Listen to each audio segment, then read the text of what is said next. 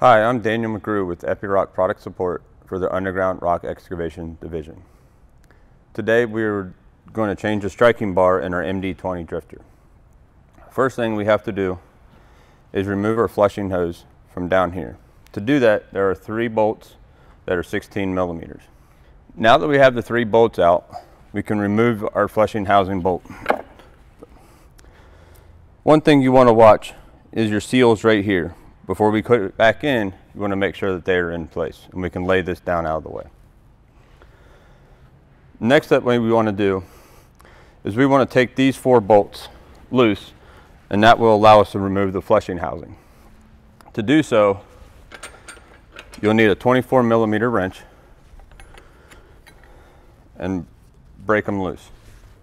Okay, so now that we have separated the flushing housing from the rest of the drifter, now we want to securely grab a hold of it so that we can set it down on the ground and use a block of wood to remove the drifter, the striking bar.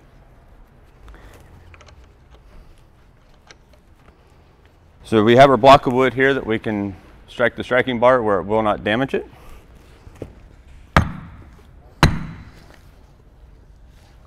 Couple of hits and we can remove this seal and then finish driving it the rest of the way out.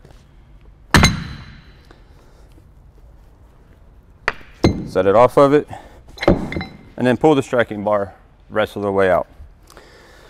When we're doing this, we want to pay close attention to the wear on these beveled edges right here, and we also want to pay close attention to our rotation, our striking bar chuck right here.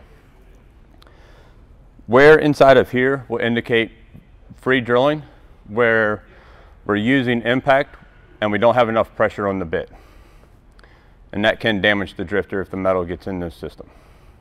So when we have the drifter or the flushing housing here, we can inspect our seals on the inside as well. If we see that the lip is missing or is cut, now would be a great time to replace it. We also want to make sure when we put it back together that this seal goes on the drifter itself first.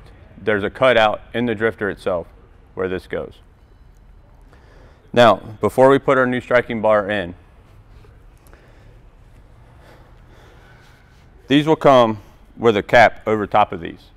You want to make sure you cut that off before you run it through. It will not fit unless you do so. Simply just push it down, push it through the seals. Now, before we put the striking bar in and the flushing housing, we're going to take this seal and put it back in the drifter.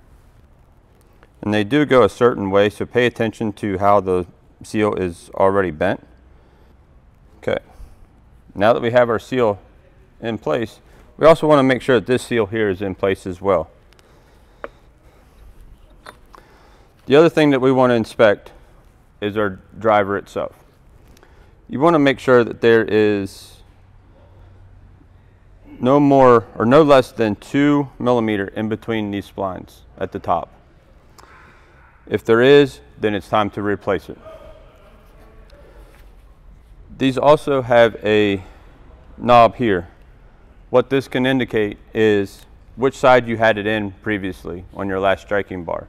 This way you can rotate this back and forth and even out your wear on your driver.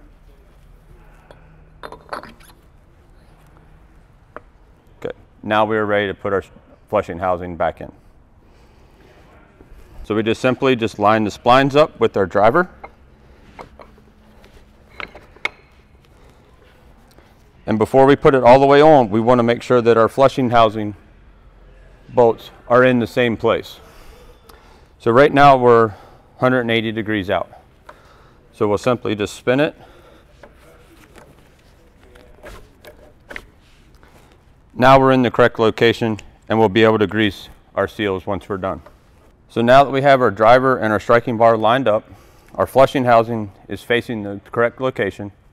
Now we can push it the rest of the way on. Keep in mind that our seals are still in good place. And keep your hands clear of this area as they could get pinched. Okay, now that we have it in and we have enough threads here, we'll use the nuts to drive it to pull it rest of the way on. You can run these in till they make contact, the hand tight. And then as we tighten these, we'll alternate how we tighten them so that we pull the flushing housing square to the drifter. So once again, we'll use our 24mm wrench.